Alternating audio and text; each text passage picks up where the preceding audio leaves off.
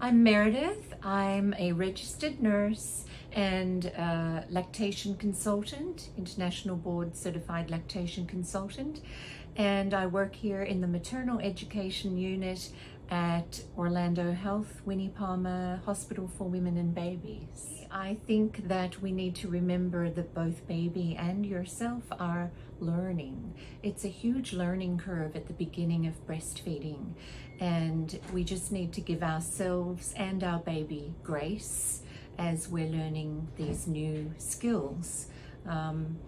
Certainly I compare it sometimes to bike riding, where I say you just have to try again, and practice makes perfect.